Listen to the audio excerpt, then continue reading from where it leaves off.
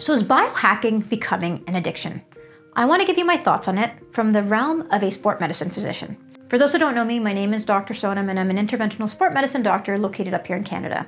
If you find any of these videos helpful, I would really appreciate it if you like, subscribe, share these videos so that it can reach a wider audience. For now, let's get back to my thoughts on biohacking. During COVID, people became really interested in their own health, whether it was longevity, staying healthy, but really kind of staying outside of the traditional medical system by keeping themselves healthy. And we had people like Andrew Huberman and Peter Attia and the likes of them really start getting popular. And I loved it because this meant people started getting interested in science and started to understand that health, nutrition, sunlight, all of that stuff was really, really important to themselves. The problem became, over the course of a few years, I saw the landscape of this shift. Things became rigid. People started saying that every minute of their day had to be perfectly scheduled to create the most optimal schedule, that in itself, people became addicted to all these biohacking techniques, whether it was red light therapy, different types of supplements, peptides, saunas, cold plunges. A lot of these things were, one, inaccessible to people because they were expensive, but two, overwhelming because the sheer vast amount of information about this stuff was just overwhelming in itself. And I can tell you personally, I follow all these individuals and I found that there was a lot of really good knowledge to be shared. And I shared some sleep toolkit information with my patients who had insomnia. I shared some other cardiovascular protective information with my patients who had heart disease. But what even I started realizing, and I'm a doctor in this field, I got overwhelmed with all the recommendations that was made. And I find that people are realizing that all the recommendations that are made to sleep well, to eat well, to move well can be astronomically very overwhelming. And people can spend their entire day trying to optimize for a perfect lifestyle.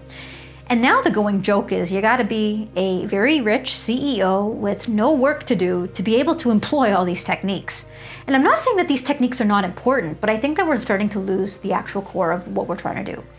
And really to try to maintain a healthy lifestyle, I don't think you need all of these things because I think it causes more stress and more unrest than it's helping right now. At the end of the day, people are feeling paralyzed. And when you're paralyzed, you do nothing.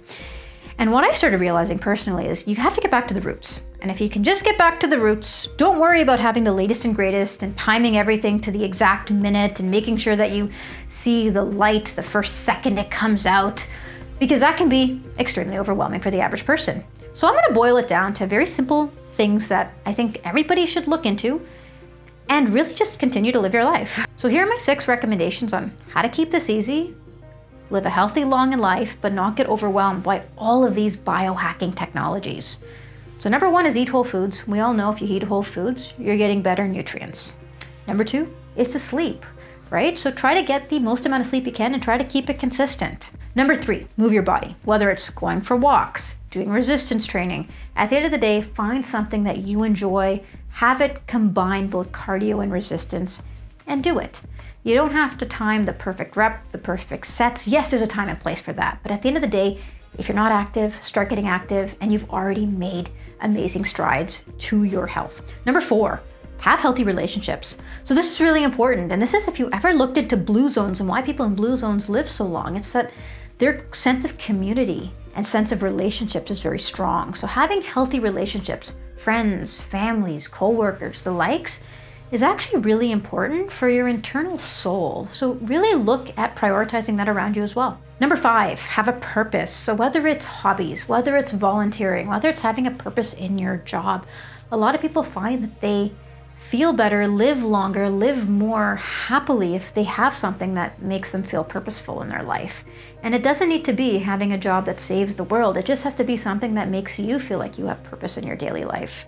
Number 6, learn to quiet the mind. People do this in a variety of ways. You can meditate, you can do mindfulness, you can go for walks for nature. You can find something that puts you into the flow state, color, write, whatever you want, but just get into a state of, just internal flow in your brain. And it's done in a variety of ways, but it really helps calm the mind and calm the nervous system down. Now you may find that a lot of these recommendations are general, but they are so that they can be adapted person to person. I just find that things have gone so far the other way where you're timing your supplements to every second of your day and your sleep schedule to the exact minute and the day that you get, or the time that you get up to the exact second, that it gets overwhelming for a lot of people. And a lot of people also just can't afford all of the biohacking technologies that are available to us. Yes, there's some really cool stuff coming out, and I still nerd out about a lot of this stuff, but it got to a point where I just took a step back and I said, I'm gonna focus on these core 6 things. And I feel like ever since I've done that, things feel a lot better. And I try to share this with my patients as well, because I find that people are constantly getting overwhelmed on a day-to-day basis. In the realm of information, you can also get lost in it. So I hope that just kind of brings everything back to kind of ground zero. Start here and then build up from here if you want.